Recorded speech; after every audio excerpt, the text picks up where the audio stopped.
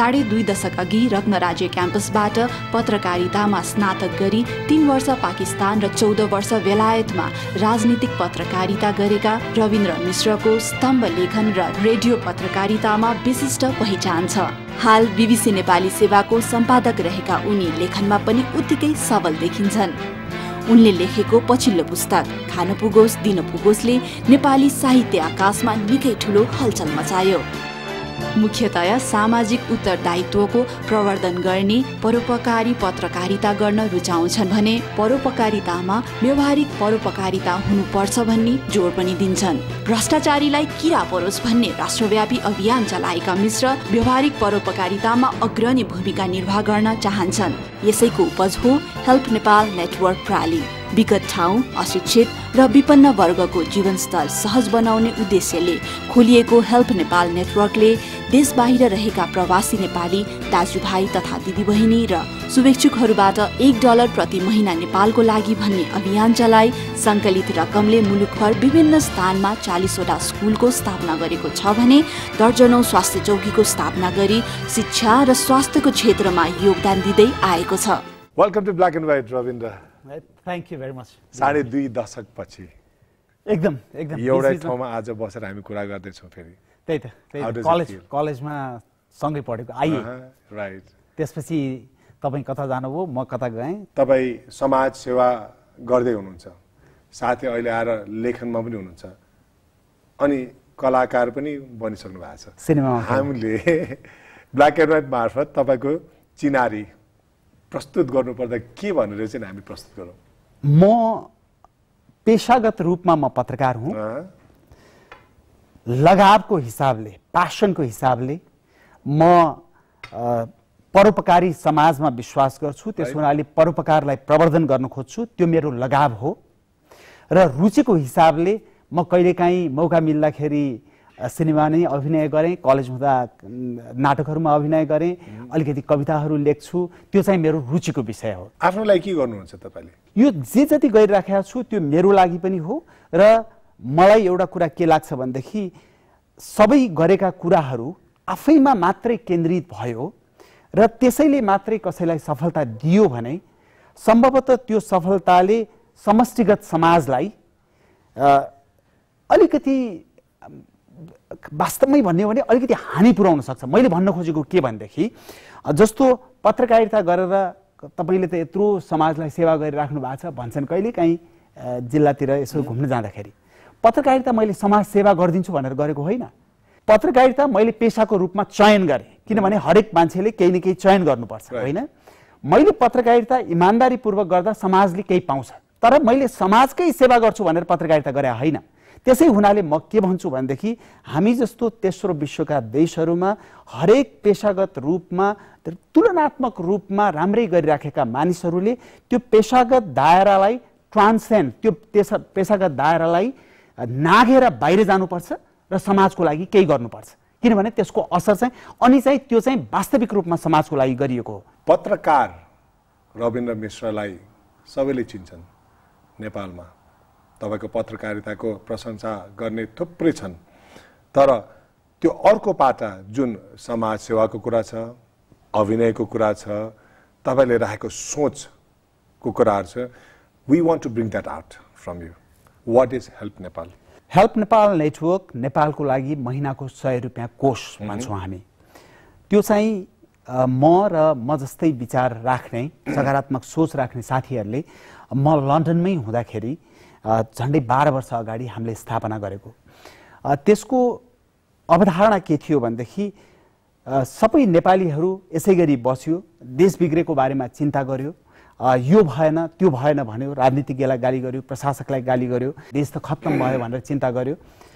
यति धेरै चिन्ता गर्दाखेरि तिमी पनि यो देशको नागरिक हौ, नागरिकको जिम्मेवारी चाहिँ तिमीले के पुरा गर्यौ त भनेर प्रश्न सोध्यो भने धेरै जसो मानिसहरूले मैले जस्तो व्यापार गरेको छु भने व्यापार गरेर मैले यतिजनालाई रोजगारी दिएँ, अथवा मैले पत्रकारिता गरेको छु भने मैले यस्तो पत्रकारिताबाट काम गरेँ भन्ने बाहेक अरू धेरै कुरा नहुने रहेछ। अधिकांश, सबै भनेको होइन मैले, अधिकांश लिमिटेड। अब त्यति धेरै देशको बारेमा चिन्ता गर्ने हो भने एज एन इन्डिभिजुअल, व्यक्तिको रूपमा पनि तपाईले केही न केही गर्नै पर्छ र त्यो गर्नको लागि सबैजना पूर्णकालीन समाजसेवी हुन सक्दैनन्, जस्तो अनुराधा कोइराला जस्तो हुन सक्दैनन्, अथवा दिलशोभा श्रेष्ठ जस्तो हुन सक्दैनन्, अथवा उत्तम सञ्जेल जस्तो हुन सक्दैनन्, अथवा दीक्षा चापागाई जस्तो हुन सक्दैनन्, होइन। तर के चाहिँ हुन सक्छन् भने तपाईँ महिनाको 10 बोतल बियर खानुहुन्छ भने तपाईँले महिनाको 1 बोतल बियर कम खाँदा तपाईँलाई केही असर पर्छ? मैले महिनाको 15 प्लेट मोमो खान्छु भने महिनाको 2 प्लेट मोमो कम खाँदा म भोकै पर्छु? पर्दिनँ। तर त्यति पैसा मात्रै हामीले जम्मा गरेर एउटा बास्केटमा राख्यौँ भने त्यसले साँच्चीकै गाउँ गाउँमा केही न केही राम्रा काम गर्न सक्छन् र त्यसले सकारात्मक सोच अथवा आफूभन्दा नसक्नेलाई हेर्नुपर्छ हामी जस्ता मान्छेले भन्ने सोचको नि विकास गर्छ। त्यसो हुनाले म यसलाई सिद्धाइहालौँ। त्यसो हुनाले हामीले हेल्प नेपालमा के भन्यौँ भनेदेखि ठिक छ तपाईँको जीवन जसरी चलाउनुपर्छ चलाउनुहोस्, तर मनको पछाडि कुनामा के राख्दिनुहोस् भने नेपालका अधिकांश मानिसहरू हामी जतिका भाग्यशाली छैनन्। उनीहरू धेरै कठिन जीवन बिताइरहेछन्। उनीहरूलाई अलिकति सहयोग गर्ने जिम्मा हाम्रो हो। त्यसै हुनाले थोरै थोरै प्र्याक्टिकल फिलेन्थ्रोपी भन्छु म, व्यवहारिक परोपकार भन्छु। जे जस्तो जिन्दगी बिताउनुपर्छ बिताउनुहोस्, तर व्यवहारिक रूपमा सम्भव भएको हिन्दू धर्मले तपाईँको कमाईको 10% सुकार्यमा लगाऊ भन्छ। मुसलमान धर्मले तपाईँको कमाईको 2.5% जकात भन्छ, उनीहरूले राम्रो काममा लगाऊ भन्छ। भनेपछि त्यो कन्सेप्ट जुन छ नि त्यसलाई अलिकति हेरौँ न, गरेर हेरौँ र अरूलाई सहयोग गरेर हेरौँ। मान्छेमा एउटा इमान्दारीको भावना आउँछ, मान्छेमा स्वाभिमानको भावना आउँछ, मान्छेमा सद्भाव आउँछ, मान्छेमा सहृदय एउटा भावनाको विकास हुन्छ भनेर हामीले त्यो सुरु गरेको। अहिलेसम्म हामीले 40वटा भन्दा बढी स्कुल बनाइसक्यौँ, 40वटा भन्दा बढी पुस्तकालय बनाइसक्यौँ। जनाले हेल्प गर्छन् अझै पनि? धेरैले गर्छन्। जस्तो नम्बर्समा त अब कस्तो हुन्छ भने जस्तो कसैले आएर जस्तो भर्खर मेरो यो खान पुगोस् दिन पुगोस् पुस्तक पढेपछि सुडानमा बस्ने एकजना रविन्द्र बस्नेत भन्ने नेपाली हुनुहुँदो रहेछ, उहाँले 5,80,000 पठाइदिनु भयो एकैचोटि, चिनेको पनि छैन। त्यसै गरी जर्मनीमा बस्ने साथीहरूले पैसा पठाएछन्, अमेरिकामा बस्ने साथीहरूले पठाएछन्, अस्ट्रेलियामा बस्ने पठाएछन्। सबैले एकचोटि सहयोग गर्छन्, कसैले नियमित रूपमा गर्छन्। त्यसो हुनाले नम्बर भन्न गाह्रो हुन्छ। तर हामी चाहिँ ठुल्ठुला दाताहरू कहाँ गएर पैसा लिँदैनौँ। नेपालको लागि नेपाली संस्था नेपाली व्यक्तिले गर्नुपर्छ भन्ने हाम्रो भावना हो। त्यही अनुसार हामीले धेरै काम गरेका छौँ। अहिले धुलीखेलमा काठमाडौँको पूर्वपट्टि ठुलो बाल आश्रय बनाइराखेका छौँ। 40जना बच्चा राख्नुहुन्छ। अब 6-7 महिनामा त्यो तयार हुन्छ। मुगुको मुर्मामा हेल्थ पोस्ट चलाइराखेका छौँ। सिरिहामा अर्को हेल्थ पोस्ट बन्दैछ। पुस्तकालयहरू 40-45 मैले कुरा काटेँ है रविन्द्र, हजुर भन्नुहोस् न। यसमा एउटा कुरा कस्तो भने नेपालीहरू दिने जात हुन्, हामीहरूको सोचमा नै हामी दिन्छौँ भन्ने मानसिक एउटा विकासमा बढेका मानिस हौँ हामी। तर पनि त्यस्तो हुँदै पनि कतिलाई त डर छ।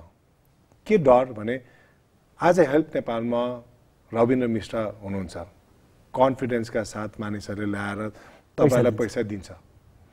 त्यस्ता पैसा दिएर कति व्यक्तिहरूले मिसयुज गरेका पनि त छन् नि। यो कारणले गर्दा थुप्रै व्यक्तिहरू डराउँछन्। एकदम सही हो। मान्छेले शङ्का गर्छन् किनभने भ्रष्टाचार यति व्यापक छ, होइन? पैसा नभइकन कसैले केही गर्दैन भन्ने सोच छ। तर त्यो होइन रहेछ। हामीले हेर्नुहोस् 100वटा भन्दा बढी काम गर्दाखेरि हामी गाउँमा कहिले पनि मोनिटरिङको लागि भनेर अनि त्यसपछि तपाईँको अध्ययनको लागि भनेर गएका छैनौँ।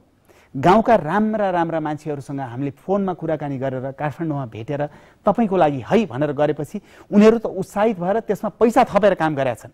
त्यसो हुनाले यो देशमा खराब मान्छे मात्रै छैनन्, धेरै असल मान्छेहरू मात्रै छन्। खराब मान्छेलाई हामी टेलिभिजनमा धेरै देख्छौँ, रेडियोमा धेरै सुन्छौँ, पत्रपत्रिकामा धेरै पढ्छौँ, असल मान्छेहरूको बारेमा सुन्दैनौँ। त्यसो हुनाले तपाईँले भने जस्तो रविन्द्र मिश्र भएर दिएको होइन यो। हेल्प नेपाल नेटवर्कमा वास्तवमा भन्यो भने मैले सुरु गरेँ, 5 वर्षसम्म लिड गरेँ। म अहिले पनि हेभिली इन्भल्भ छु। तर सबै साथीहरू मेरो नेपालमा भएका विदेशमा भएका साथीहरू राम्रो छ हो, सबै मिलेर म कुरा गर्छु टिमको बारेमा, तपाईँको पुस्तकको बारेमा। समय भएको छ ब्रेकको। Do stay back.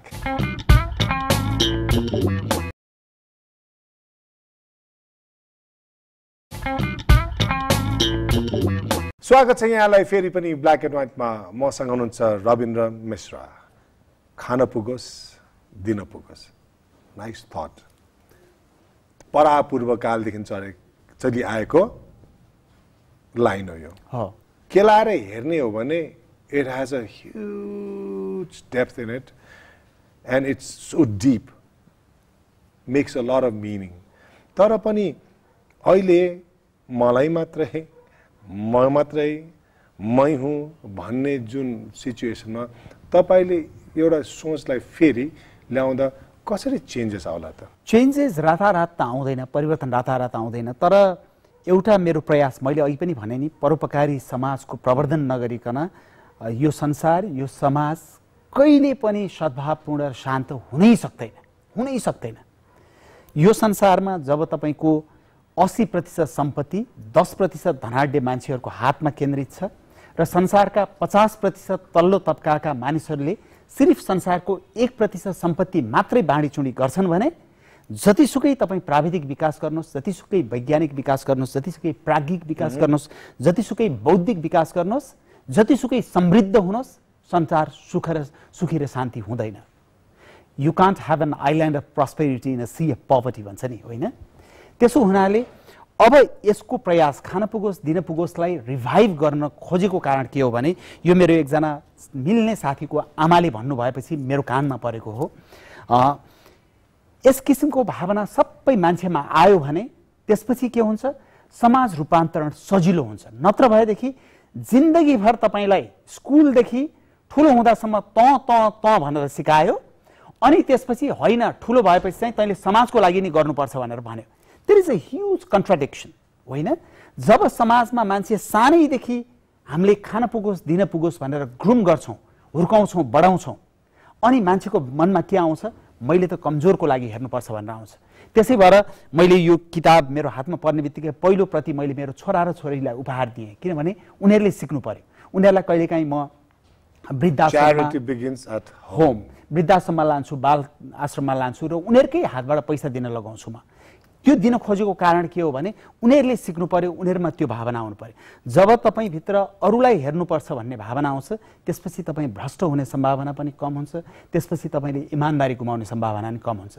त्यसै भएर समाजमा सबभन्दा पहिला तपाईँको हाम्रो सबैको सोच बदलियो भने हामीबाटै निस्किने राजनीतिज्ञहरू पनि इमानदार हुन्छन् नि। अहिले त हामी राजनीतिज्ञहरू मात्रै इमानदार भइदियोस् भनेर सोचिरहेछौँ।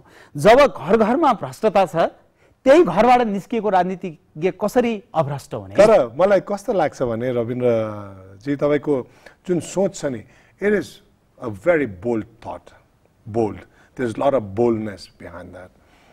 तर पनि म अझै पनि के चाहिँ अनुरोध गर्न चाहन्छु भने तपाईँ जस्तो व्यक्तिले अहिले जुन गरिरहनु भएको काम छ नि त्यो त अहिले कुन लेभलमा गर्दै हुनुहुन्छ, you know it, but have you even thought of these areas like in the remotest of the remotest area of our country where you have to go and reach your wings out there? हामी पहिलो कुरा असाध्यै कम स्रोत भएको संस्था हौं। हामी कल्याणकारी संस्था भन्छौं, हामी गैर सरकारी संस्था भन्दैनौं आफूलाई, किनभने मैले अलिकति डिफरेन्शिएट गर्ने गरेको छु दुईटाको बीचमा। आईएनजीओ र एनजीओ मा तपाईले काम गर्दाखेरि तपाईले तपाईको जीवन धान्नको लागि आम्दानी पनि त्यसैबाट गर्ने सम्भावना बढिरहन्छ, किनभने त्यो पेशा बन्छ। तर यो च्यारिटीमा चाहिँ हामी सबै भोलन्टियर्स छौं र यसको you don't get paid. No, absolutely you not. don't touch that money. No. यसको अफिस चाहिँ हाम्रो सिद्धार्थ राणा एकजना उद्योगपति हुनुहुन्छ, उहाँले एकैचोटी 1 करोड दिनुभयो र विभिन्न देशमा बस्ने 25 जना नेपालीहरूले 3 लाख रुपैयाँ दिनुभएको छ। 1 करोड 75 लाखको हामीसँग एउटा अक्षय कोष छ, त्यसको ब्याजबाट हामी सानो अफिस रन गर्छौं जहाँ 3-4 जना स्टाफ हुनुहुन्छ अनि हामी 14 वटा देशमा भएका साथीहरू सबै भोलन्टरीली काम गर्छौं। त्यसो हुनाले इट्स अ च्यारिटी। र तपाईले कुनै पैसा दिनुभयो भने त्यो 1 पैसा पनि एडमिनिस्ट्रेसनमा जाँदैन, जे काम गर्ने हो त्यहाँ जान्छ। तपाईको प्रश्नको जवाफमा हामीले काम गरेको छौं र हामी सकभर बाहिर जिल्लामा काम गर्छौं, तर जहाँ व्यावहारिक रूपमा पनि काम गर्न सम्भव होस्। अलिकति धेरै नै गाह्रो ठाउँ पर्यो भने हामी थोरै स्रोत भएको संस्था हुनाले हामीलाई गर्न गाह्रो हुन्छ। तर हामीले मैले अघि पनि भने मुगुको मुरमा जस्तो विकट गाउँमा हेल्थ पोस्ट चलाछौं, सिराहामा अर्को हेल्थ पोस्ट बन्दैछ, डोल्पामा लाइब्रेरी बनाछौं। यो किताब जुन तपाई कुरा गर्नु भएको छ नि, खान पुगोस् दिन पुगोस्, कस्ता व्यक्तिहरूले पढुन् जस्तो लाग्छ तपाईलाई? सामान्य किताबमा इन्ट्रेस्ट हुने मान्छेहरूले त पढि नै हाल्छन्। यो किताब छापिएको 3 हप्तामा 3000 प्रति बिक्यो नेपालमा, त्यसलाई राम्रै मान्नुपर्छ। तर मेरो इच्छा चाहिँ जोसँग अलिकति धन पनि छ उनीहरूले पनि पढ्दिउन् भन्ने मेरो इच्छा हो। मलाई पनि पढ्ने रहर भयो एकदमै। तपाईलाई पढ्ने रहर भयो भनेदेखि मसँग किताब यहीँ नै छ। वास्तवमा मैले दिनै लिएर आएको हो यो किताब। तपाईलाई यो उपहार मेरो तर्फबाट। यो मात्रै होइन, मेरो पहिलो पुस्तक भूमध्य रेखा, यो चाहिँ यसमा बढी 2062-63 को जनआन्दोलनको बेलामा अलिकति पर बसेर गरिएको अब्जर्भेसन्सहरूको कलेक्सन हो यो। यो चाहिँ भूमध्य रेखा पनि म डेफिनेटली पढ्छु। र तपाईले एउटा चुरोट मात्रै कम खाए पनि पुग्छ भन्नुभयो, त्यो गर्न चाहनुहुन्छ भने यु आर मोस्ट वेलकम। मलाई थाहा छ तपाईले न्यानोपना कार्यक्रमबाट धेरै राम्रो कामहरू गरिराख्नु भएको छ। बेला बेलामा साह्रै सकारात्मक सोचको लाई प्रवर्धन गर्न लेख पनि लेख्नुहुन्छ। त्यो गर्न चाहनुहुन्छ र हामी मार्फत गर्न चाहनुहुन्छ भने यो लिफलेट पनि तपाईलाई। Thank you so much Rabindraji. I will definitely follow your path. तर मेरो एउटा रेस्पोन्सिबिलिटी हुन्छ, दायित्व हुन्छ कि यो किताब मैले पढ्नुपर्छ, बुझ्नुपर्छ, मनन गर्नुपर्छ। पढेर बुझेर त्यतिकै छोड्यो भने यसको कुनै अर्थै हुन्न। Am I right? हो, मेरो चाहना त्यही नै हो। That's the biggest gift for any writer. So म के भन्न चाहन्छु भने इफ यु आर किन अन खान पुगोस् दिन पुगोस्, दिस इज द बुक। मलाई विश्वास छ कि यो किताबमा यस्ता धेरै धेरै घटनाहरू होला, कुराहरू होला जसले it's going to inspire you and think twice before you even make one move. So please go to the store and get Khana Pugos, Dina Pugos, हरियो छ एभरग्रीन। धेरै धेरै धन्यवाद तपाईलाई। अब यो किताब त म पढ्छु, आफ्नो ठाउँमा छ। भ्रष्टाचारीलाई किरा परोस्, यो नारा। म कुरा गर्नेछु ब्रेक पछि। It's time for a short brake.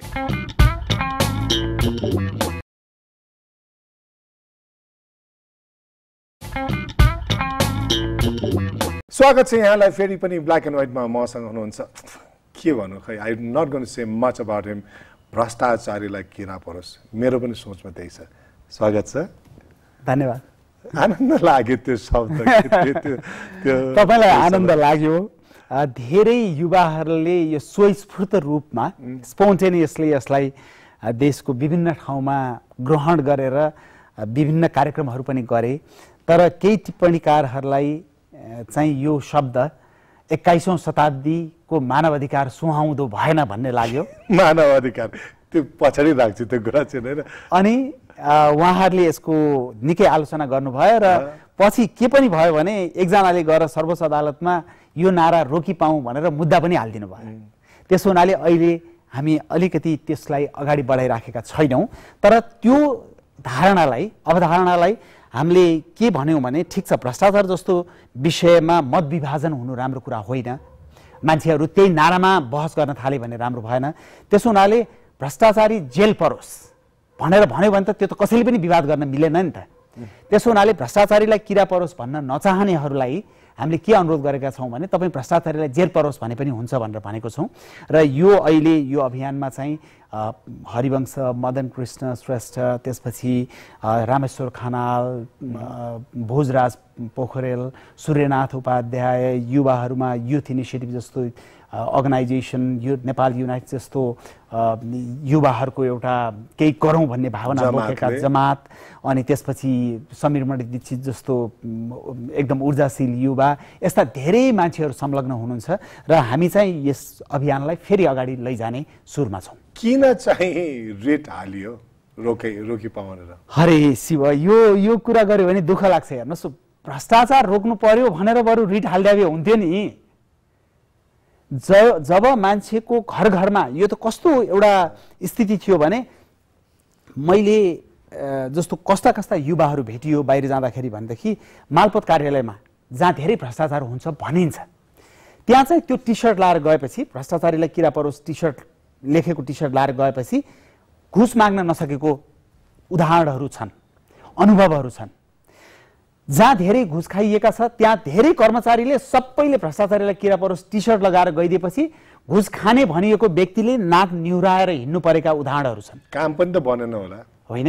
होइन काम पनि बनेका उदाहरणहरू पनि छन् किनभने पैसा माग्न सकेन मान्छेले पैसा नमागिकन गर्यो त्यस्तो किसिमको एउटा भावना फैलिराखेको थियो र मैले भनिराखेको एउटा कुरा के भने घर घरमा जस्तो कसैको घरमा बाउले अथवा दाइले अथवा भिनाजुले भ्रष्टाचार गरेर धेरै कमाएको छ भने हामी जस्ता देश बनोस् भन्ने स्वाभिमान भएका हामीभन्दा मुनिका पुस्ताका युवाहरूले भन्नु पर्यो यो भन्दा त बरु गुन्द्रुकै खानु बेस तपाईको घरमा अनावश्यक किसिमले पैसा आएको छ भने यो त भएन लाजै हुन्छ भनेर सोच्नु पर्यो अनि पो परिवर्तन आउँछ तपाईको अहिले हेराइमा हाम्रो देशको सिचुएसन कतातिर गइरहेछ हेर्नुहोस् सिचुएसन उत्साहजनक छैन तर एउटा कुरा चाहिँ के हो भनेदेखि एउटा यस्तो पुस्ता अगाडि आइरहेछ जो साँच्चीकै स्वाभिमानी र इमानदार छन् र ती पुस्ताबाट सक्दो बढी मान्छेहरू राजनीतिमा गए भने सक्दो बढी मान्छेहरू प्रशासनमा गए भने तिनीहरूले त्यो इमानदारी साथ स्वाभिमान साथ हामीले हो देश बनाउने नत्र भए मेरो छोराले मेरो नातिले मेरा छोराछोरीहरूले मेरो परिवारले दुःख पाउँछ भनेर सोच्ने थाले भने परिवर्तन आफै आउँछ लामो समय लाग्छ परिवर्तन तपाईको स्वाभिमानता तपाईको सोचबारे तपाईको मित्रहरूले के भन्नुभएको छ एकचोटि हेरौँ न then will come back again on black and white मलाई चाहिँ नि एउटा अनुकूल प्रभाव परेको छ कि यो व्यक्तिमा यो लेखकमा एउटा पछि गएर अझ सशक्त प्रभावकारी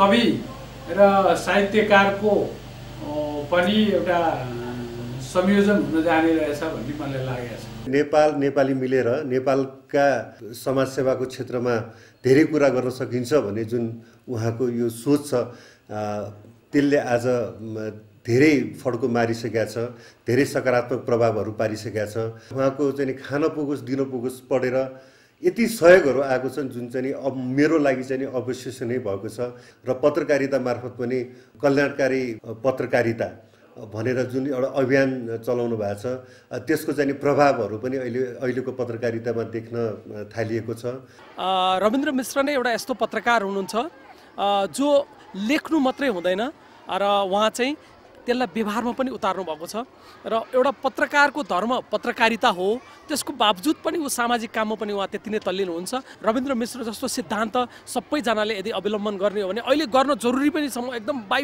फोर्सली पनि भन्न चाहन्छु किनभने हाम्रो देशको अवस्थाको कारणले गर्दाखेरि हामीले रविन्द्र मिश्रको कुराहरूलाई एकदमै आत्मसाक्षात गर्नुपर्ने अवस्था देशमा देखिएको छ र त्यसको लागि रविन्द्र मिश्र one of the best journalist हो भनेर म भन्न हिचकिचाउँदिन That is you.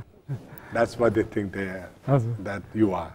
कलाकार रविन्द्र मिश्र गल्लीबाट हिँड्दै आउनु होला सडकमा जानु होला हैन अहिले हाइवेमा पुग्नु है हाइवेको दौरानमा तपाईको एक्सपिरियन्स कस्तो रह्यो हाइवे एकजना युवा निर्देशक दीपक रौनियारले बनाउनु भएको सिनेमा हो मैले अहिलेसम्म त्यो सिनेमालाई मूल्याङ्कन गर्ने भनेको Berlin international film festival one of the top film festivals in the world हैन त्यहाँ एक्सेप्ट भयो त्यो सिनेमा भनेपछि पक्कै पनि राम्रै छ होला हैन त्यो सिनेमा चाहिँ अब मलाई अलिकति अभिनयमा रुचि मैले स्कुलमा कलेजमा अलिअलि अभिनय गर्थेँ तर अब मौका पाएँ भने सिनेमा खेल्छु भनेर भनिराखेका थिएँ सिलसिला बस मैले एकजना मेरा साथी हुनुहुन्छ कवि पत्रकार केदार शर्मा उहाँ सिनेमाहरू पनि बनाउनुहुन्छ अनि डकुमेन्ट्रीहरू अनि उहाँलाई मैले भनेको थिएँ यसै सिलसिला बस अनि उहाँले चाहिँ पछि त्यो बेला त केही भन्नु भएन पछि आएर हामी यसरी एउटा सिनेमा बनाउँदैछौँ खेल्ने हो भन्नुभयो अनि दीपकजीसँग भेट भयो उहाँसँग भेट भयो सबैसँग भेट भयो गफ गऱ्यौँ अनि त्यसपछि फेरि रोचक कुरा के भने राजेश हमाललाई उहाँहरूले अफर गर्नुभएको रहेछ त्यो रोल हैन अनि त्यस्तै हुन्छ नि राम्रो रोलहरू जहिले पनि स्टारहरूलाई दिएको तर म त अब एकदमै नयाँ पनि अब राजेश हमालको व्यक्तित्व मेरो त त्यो तुलना हुने ठाउँ नै भएन तर त्यो भूमिका चाहिँ असाध्यै राम्रो थियो र मैले उहाँलाई के भनेको थिएँ निर्देशकलाई भनेदेखि यदि चित्त बुझेन मैले अभिनय गर्दा भनेदेखि मलाई स्पष्ट भनिदिनु त्यो सिनेमा एनाउन्स हुँदा नि भनेको थिएँ र म ब्याकआउट हुन्छु म छोड्छु किनभने सिनेमा बिग्रिनु हुँदैन भनेर भनेको थिएँ तर मेरो सौभाग्य भन्नुपर्छ त्यस्तो स्थिति आएन र मैले अभिनय गरेँ मलाई असाध्यै खुसी लागेको छ कहिले हेर्न पाइन्छ रविन्द्र मिश्रलाई यो जुन 15 देखि नेपालको हलहरूमा लाग्छ त्यो सिनेमा। अब त्यसपछि अन्य चलचित्रहरूमा पनि हेर्न पाइन्छ कि? अन्य चलचित्र चाहिँ मलाई एक दुईवटा सिनेमामा खेल्दिनँ भनेर भन्नुभएको थियो। एक दुईवटामा चाहिँ मलाई त्यति त्यो मैले सोचेको जस्तो सिनेमा भनेपछि मेरो आफ्नो एक किसिमको धारणा छ। त्यस्तो नहुनाले मैले नम्रतापूर्वक नाइ भने र अर्को एक दुईवटा जहाँ मलाई चासो छ त्यसको बारेमा चाहिँ कुरा भइरहेछ र सम्भवतः म गर्छु। So you know your limitations. त्यही भन्नुपर्छ, त्यो भन्नुपर्छ। Thank you so much, Rabindra. It was a pleasure having you here on Black and White. जाँदै म के भन्न चाहन्छु भने, just like Rabindra Mishra, he believes in teamwork. And he also knows what his limitations are. But passion and that thought is so important, because without that little thought inside that brain, I was watching a television, it came out to me, and there was a message. This artist said, your mind is always moving so fast. It is always on the move. It moves faster than anything that you can think of. If you don't know when to tap it on the right moment, it can create havoc. But look at Rabindra Mishra. His active mind has done magic to hundreds and thousands of Nepalese living in our country. त्यो एउटा plate momo, एक cup चिया अथवा एउटा cigarette त्याग्न सक्नुहुन्न? Please do leave. You will be just so happy within yourself that you will say, Rabindraji, thank you. I am with you. We are a team. With that note, until next week, do stay back with Black and White, because we have to make Nepal through Black and White also with positive thoughts. Namaste, Cheerio, and good night.